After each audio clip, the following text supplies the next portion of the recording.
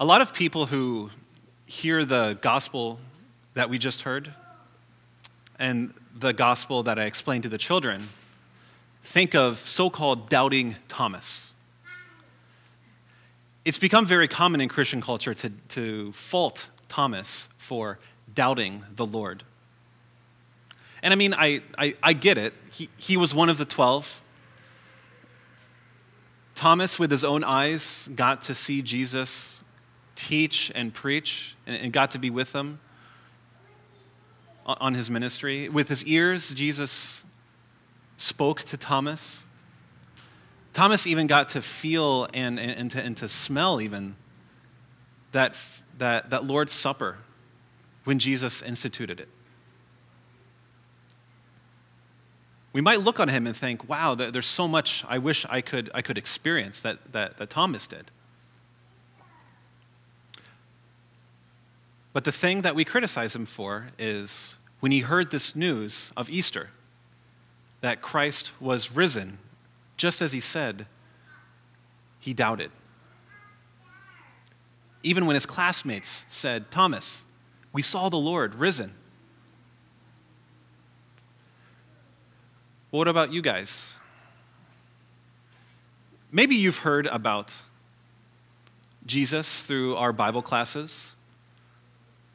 Maybe you've been a church member your whole life, and you too have eaten and drank the Lord's Supper. Maybe you have seen baptism change people's lives. Maybe you know the peace that comes through faith. But there are these times when you still doubt. When we say Christ is risen, you're not quite sure. Well, if you do, you're a lot like Thomas in our gospel. Thomas who doubted. So let's hear a bit more about this disciple of the Lord. We heard that they were gathered together on what was, if you think about it, the first Easter, that first evening. And we hear that he was together with the disciples, and the doors were locked out of fear of the Jewish leaders. It's maybe a bit hard to put ourselves in the situation, but the disciples were very, very much afraid on this first Easter day, on this Holy Week. Their teacher, their Lord, the one that they thought was the Messiah, had been killed just a few days before. And so they were together, wondering what to do, wondering if they were going to be next. But then, what happens? Then Jesus appears to them, and he tells them these words, "Peace be with you." This word, peace, was exactly what the disciples needed to hear. And it's not just because Jesus gives us a peace of mind like the world gives. No, Jesus is promising them an eternal peace. Jesus is appearing to them not just as a friend who was gone for a few days, but he's appearing to him as someone who died and rose again. Jesus appeared to them as the one who, as we confess in the creed, descended into hell, came back, showing his victory. Peace be with you, he told them. When they heard these words, they knew that everything had changed. That Jesus actually was this Messiah, that now there is a new age coming, this new age that Jesus was talking about, where we could come to God directly, have a new relationship with him. New things were going to happen. Peace be with you, he said. But, right, as we heard, on this first Easter, Thomas was not with them. And so he doubted. When the others came to him and they told him what they had seen, Thomas said, "No, I don't believe it." He's like, unless I put my fingers in those holes, unless I have the exact type of proof and evidence that I'm looking for, there's no way I'm going to believe. And so what did Jesus do? The next week, he appeared in the room. He appeared in the room with these same words, "Peace be with you." And he went to Thomas, just as I was able to pull out the 2 Easter eggs with the kids. And he gave them those same words, "Peace be with you." Now, this makes us think, what about us? What about us who also were not in the room when Jesus appeared on this Easter day? Do we need to put our hands in his side? Do we need to feel those holes until we believe? Let's look again at what Jesus told Thomas. When Jesus came to him, showed him his marks, he told him, "Stop doubting and believe." Now, I want to say a little bit about this word, believe. It's a little hard to translate in English because this word of belief is more than just thinking something is true or something is not true. But this word also has the meaning of trust. In English, we talk about belief, we talk about faith. In the original Greek, it's the same word. It's thinking that something is true and then trusting that it's true and acting on that. We call that being faithful. So Jesus here, when he comes to Thomas and he tells him, "Stop doubting and believe," he's not just telling him to accept this fact, but he's telling Thomas, "Do you trust me? Just as you trusted me when I was with you, are you going to keep on trusting me when I am physically away? Are you going to be the faithful disciple that I've been training you for years to be?" Of course, when we read God's word and think of us who want to follow Jesus, us who are confirmed members and say that we have learned with the Master, these words are just as relevant, aren't they? Can Jesus trust us to get the job done? Can Jesus trust us to be faithful students of his? Now, there's a part of us that when we hear that, we have doubts, right? We have many doubts in our life. We might look at ourselves and think, well, I don't know if I believe every teaching. I don't even know if I know every teaching that's in the Bible. Maybe part of us looks at Jesus' law, the very simple law to love your neighbor as yourself, and we think of the way that we think about people when we drive our car, let alone greet or not our neighbors, our actual neighbors at home. We might think about our relationships with our significant others or with our kids and say, well, I haven't always been that way.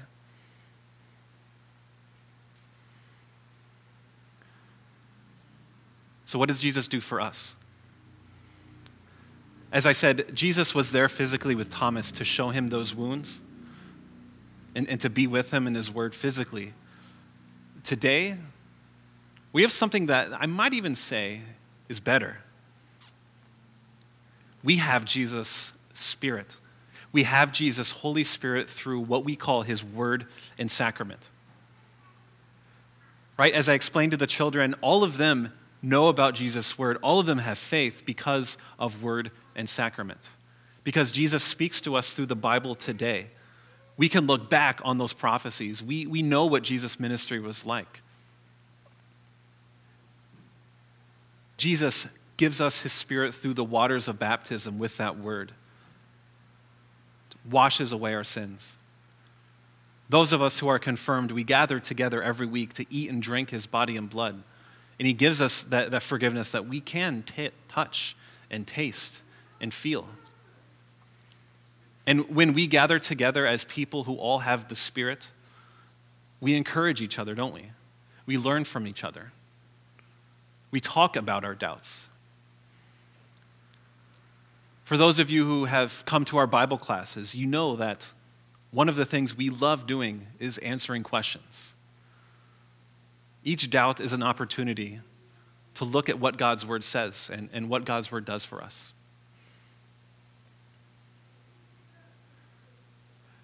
When Jesus came to his disciples, he told them these words, "Peace be with you."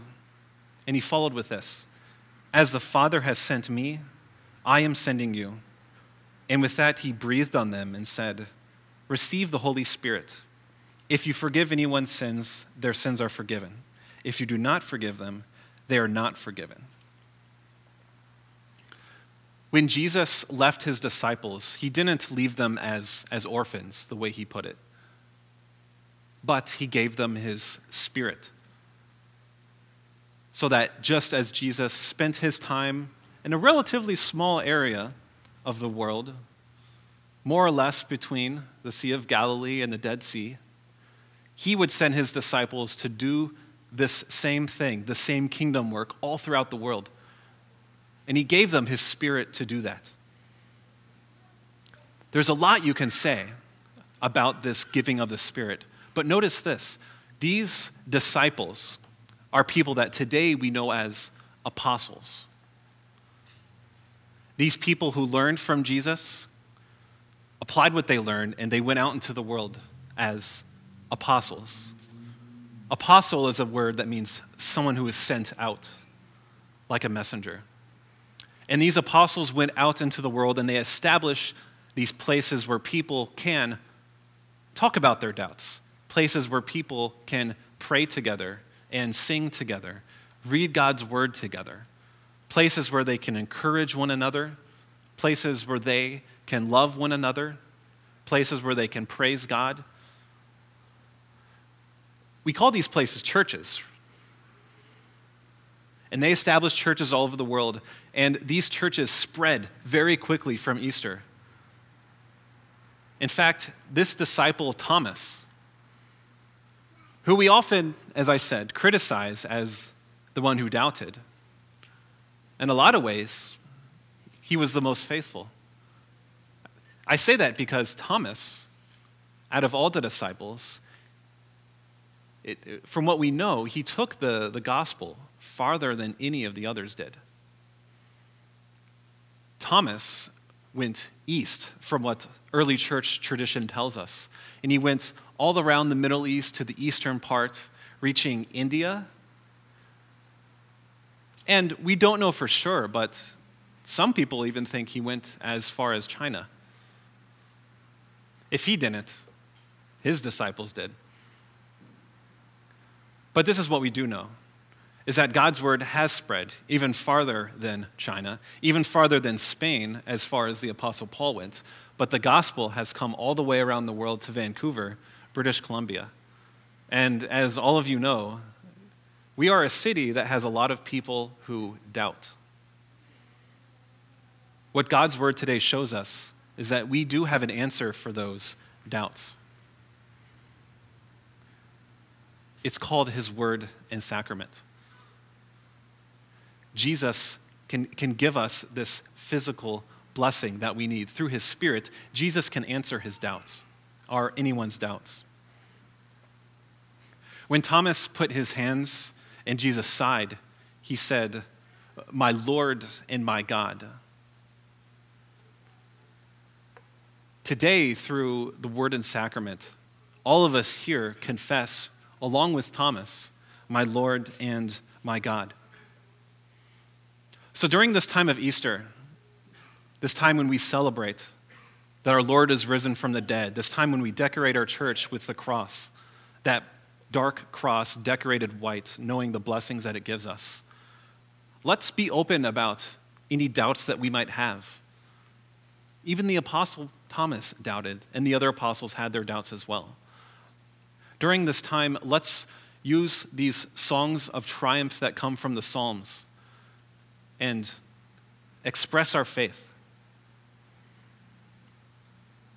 Let's express our faith so that we can sing with the psalmist who had written, "You are my Lord. Apart from you, I have no good thing. My heart is glad and my tongue rejoices. My body also will rest secure, because you will not abandon me to the realm of the dead or the grave, nor will you let your faithful one see decay. Our Lord has conquered death. That is something that we can rejoice about. I pray that he would remove all our doubts and keep us as faithful to him. Amen.